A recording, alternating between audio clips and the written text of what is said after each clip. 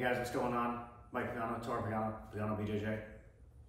All right, today we're gonna be doing some half guard passing.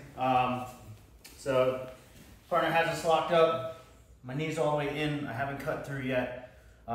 Very important here, what I'm gonna do is I wanna get the underhook on this side. I wanna keep her shoulders and her hip flat as possible, because if I get here and she starts getting to her hip, digging an underhook, framing, whatever, I have to get her committed to flatten her out.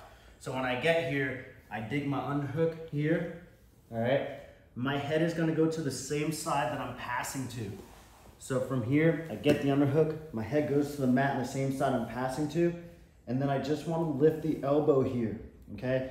I'm gonna create some pressure now.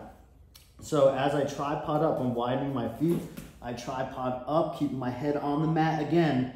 I just wanna shake my knee a little, and I'm gonna change my angle. Notice where her hips are going. They're going out that way once I start walking her just a little. Now from here, my knee is a little bit shallow, so it makes it easier to work on my cut. Now, from here, if she's really holding on, I'm having a hard time pulling through, what I like to do is I like to not drive out this way. I like to drive down towards the mat, towards her knee, to get that cut, release, and I can go into Kesa or side control.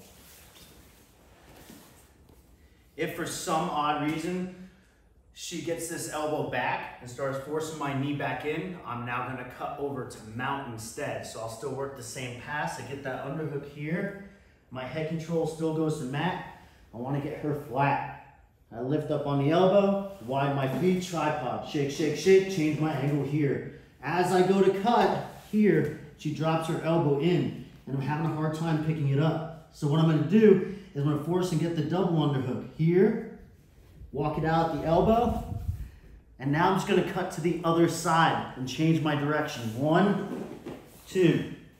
I can walk these elbows up even higher, and she's holding my foot.